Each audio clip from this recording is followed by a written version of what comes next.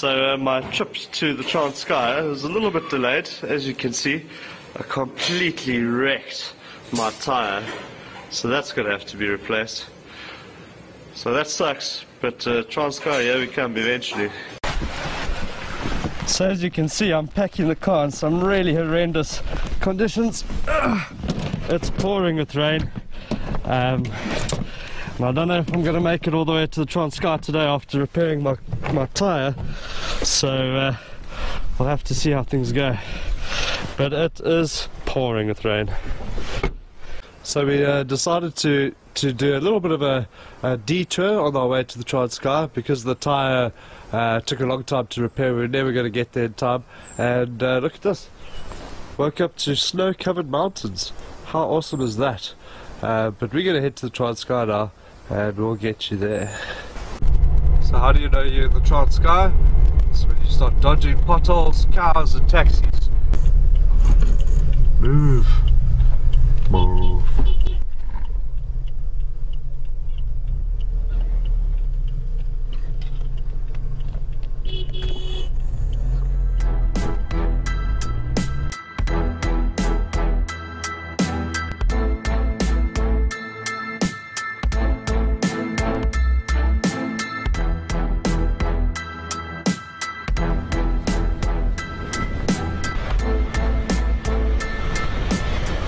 So it's the first morning, going down to one of my favourite fishing spots.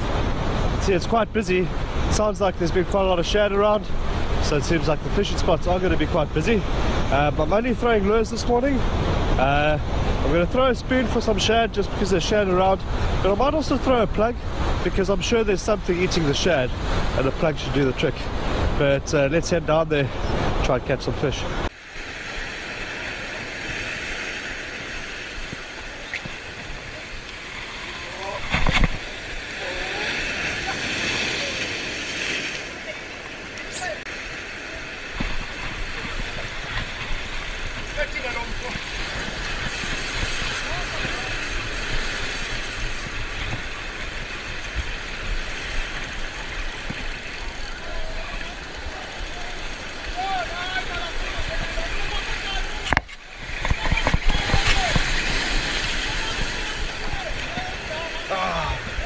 Yes. Oh. There's a lot of shad around.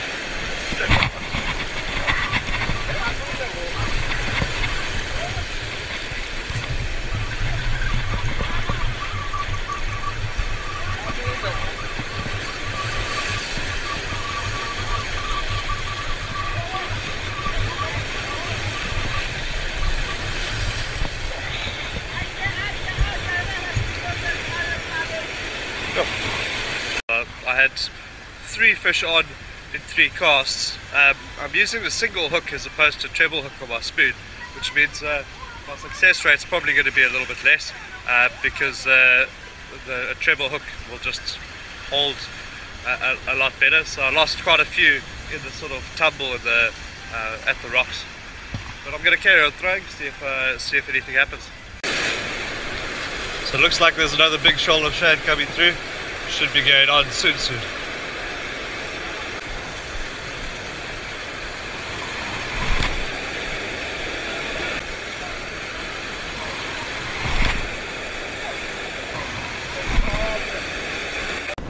Okay, so I've changed position slightly. I'm going to try and fish this really nice looking water behind me here.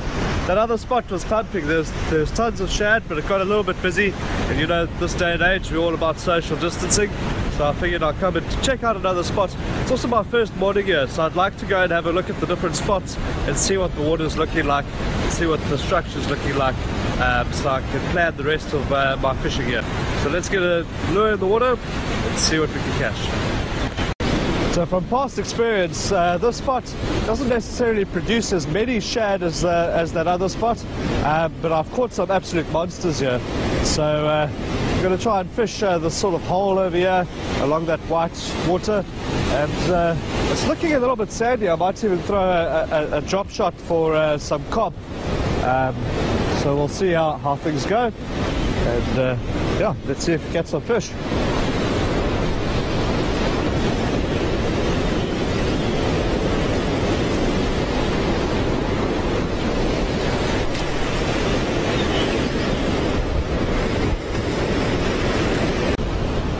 This water's just looking too good for cob. So I'm going to switch out on my heavy rod, my plug for my drop shot, and see if I can maybe pick up a cob or two. Alright, that's not good. Not good at all. What happened there? Right, let's try this drop shot again. Hopefully we don't have the same issue.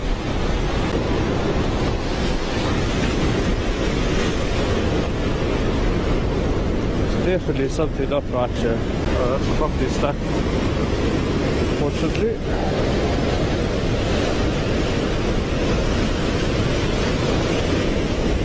Well, at least I know my knots are strong.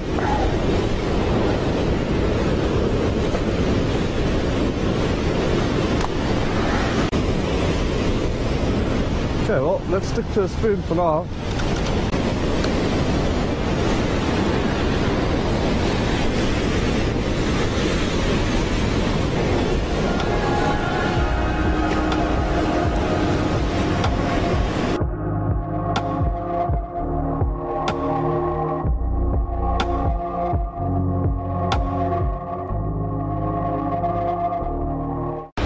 So after a morning of plenty hookups on shad, but unfortunately no fish landed, I'm going to go to another spot now and go and try for some shad or possibly some cob. Just see what the water's looking like, see what to target. The one thing I really love about walking up here in the Transkei and looking for fishing spots is that you end up walking on these massive goat paths and you have these amazing views. And you can actually look down and see fish. I've seen at this very spot, I've seen some giant cob swimming around. So it is a great way to spot fish. A lot of the times when you see the fish, they're in an unfishable spot. But that's how it goes. But let's carry on going, get to the fishing spot, and hopefully catch some fish.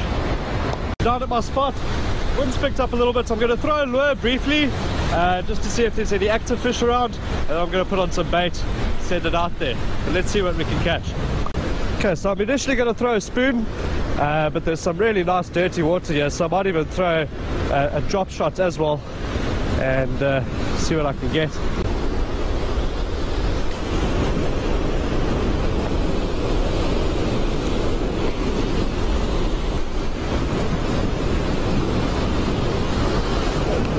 There we go, fish on, first cast.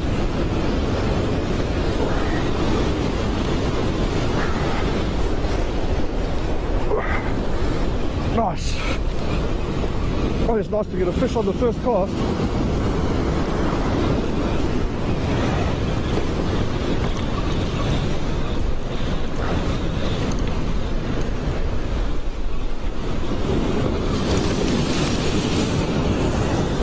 Oh, not a bad shad. How's that? First cast. Nice shad. Yeah, that's better. Alright, not too bad. First cast, fish on, decent sized shad. I'm going to keep this. A friend of mine actually asked me to keep a fish for them. It's also been damaged a bit on the rocks. But decent sized fish for the first cast. Let's hope we're going to get some more. So a lot of the times I'll throw a spoon before I throw a drop shot or a soft plastic, because the shad that we're catching, you can actually see the teeth marks on the spoon. They absolutely demolish the soft plastics. But this water's looking so good for cob, I might just sacrifice one or two soft plastics and throw them out for cob. But I have one or two more casts with the spoon first.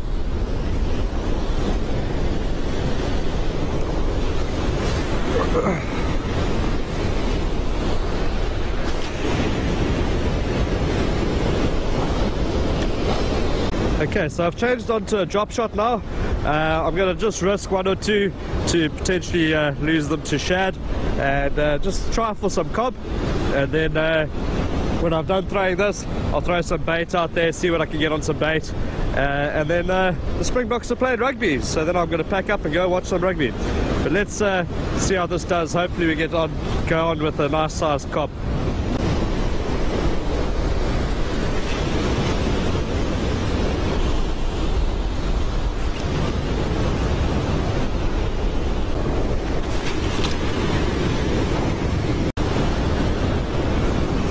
Alright, well, let's launch a bait out there see what we can catch. Bait tends to be a lot more productive than lures, but lures are just so much fun. But this water's looking beautiful. See what's out there.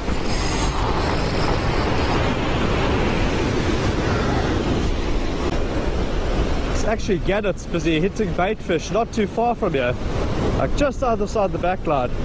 So there's definitely bait fish around. With bait for quite a while, no bites, and the current has been terrible. It's been washing me in. So I'm gonna, just for the last little bit of this session, I'm gonna throw a plug and see if I can't convince a leery or a very big shad or something else interesting to pick it up. But there's been a lot of birds diving, so there's definitely bait fish out there. So let's give it a go. Hopefully we catch something nice. So I'm on to another decent fish. Hopefully I'll be able to lift it.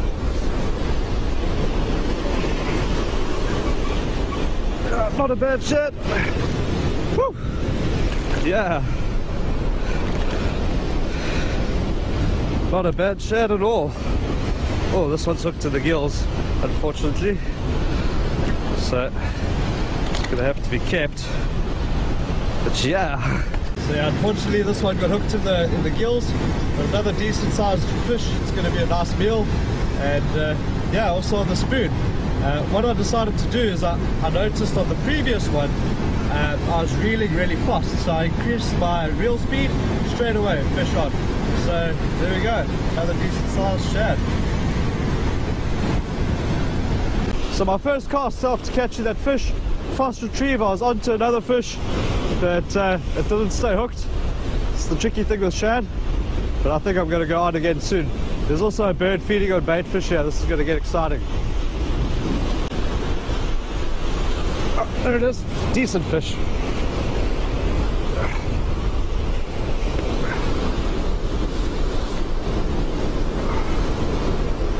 Another nice shad. Wow. Hope I can lift it. Oh, another decent fish.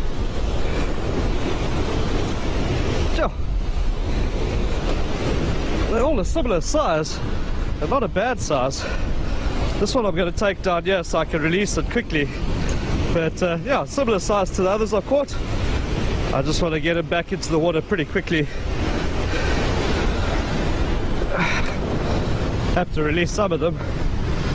Oh. Yeah, nice fat shad, eh? Have a look at that guy. Nice. Oh, his face is a bit ripped up, but he'll be fine. Let's get him back in the water.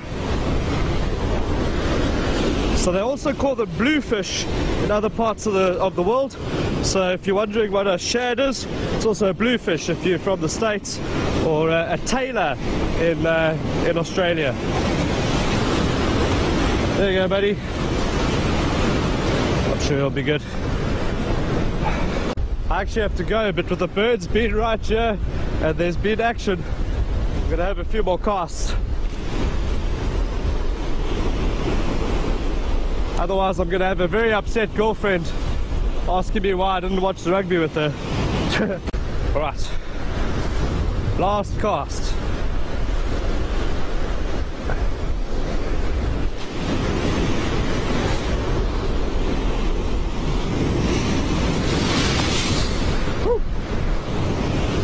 Alright, not a bad session.